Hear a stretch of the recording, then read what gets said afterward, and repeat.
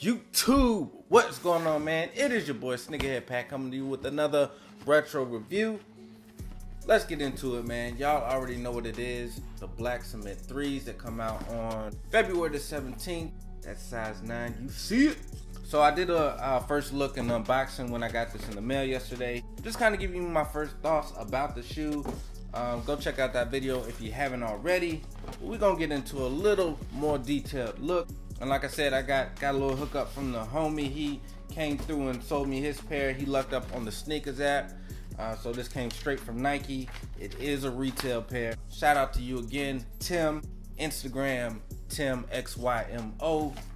Go follow that man, please. And yeah, man, let's get into these dope ass shoes. Here it is, man, the black cement 3. If my camera wants to focus. There we go. And like I said in the last video, man, this is my most anticipated release of this year by far. They just so clean, man. Some things y'all probably want to know about. First off, that leather quality. Now, to be real, I say it's decent leather quality. It's not too much better than the True Blue 3s, man. And I use these as an example because a lot of people trash the leather on these. I wasn't tripping over the leather on these. Yeah, it is a little stiff. It's got a little tumble to it. It's not as bad as people think. I think people just really wanted to make an excuse for not paying $220, and I can understand that. But if you hated the leather on this one, you're not gonna be too much impressed with the leather on this one. This does have a lot more tumble to it, but it's still pretty somewhat stiff. I'd say it's a little softer. It has a little bit more cushion to it. And that smooth leather on the mud guard, I say it's probably the same quality as the black tumbled leather. Nike Air on that back tab. A lot of people hype over the Nike Air, of course, just because that's its original OG form. Midsole, I see a little bit of brush strokes in it, but it's not bad. I can't wait till Nike finally puts out a 3 that doesn't chip within a few years, man. Nike, man, their 3s, they always, that paint starts to chip whether you wear it a lot or not. And I know they can come out with a 3 that doesn't have midsole cracking after a few years, man. You can't tell me that technology hasn't advanced to that point. As far as the elephant print, it definitely, I say it looks a lot better than the True Blue 3s did. It looks a little sharper. Elephant print looks good, man. It looks immaculate, if I do say so myself. The leather on the tongue feels good. The stitched in Jumpman is looking excellent. Insole, we got some more Nike Air branding. We got a red insole with that Nike Air in black. I do like the fact that they gave us a Nike Air hang tag.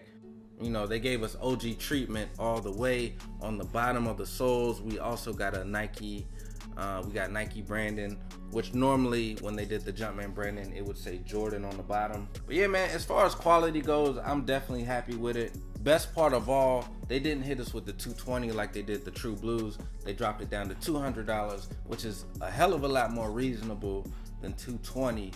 So even though my ass paid over retail. So slight L for me, but I did want to get the video out to everybody who wanted to see it early. That's about it as far as those close details go. We also got the stars on the bottom of the sole. If you ever buy a used pair, a lot of people use those stars to determine how much you wore it. If those stars are wear down and they're smooth, that means somebody wore the hell out of those shoes. A lot of people, man, when they sell shoes, they be lying like hell. I almost never believe somebody when they say a shoe was worn one time. That's so misleading, man. You don't know whether somebody wore a shoe for 8 hours or 30 minutes. Like, can you really say your shoe was worn one time if you wore that bitch for 12 hours? Hell no.